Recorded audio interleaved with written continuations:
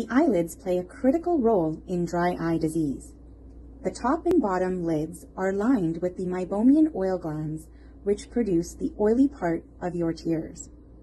These oils are crucial for preventing your tears from evaporating too quickly.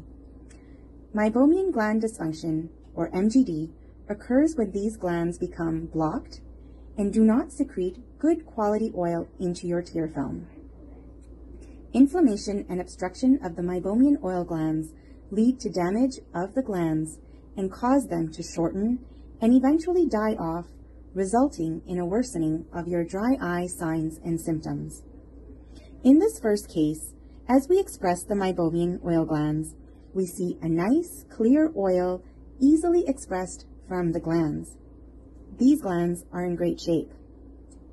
In our second case, as we express, we see a milky, thick, toothpaste-like expression from the glands, showing the glands have been plugged and the oil is not free-flowing. This diseased state of the glands is what we refer to as Meibomian gland dysfunction, or MGD.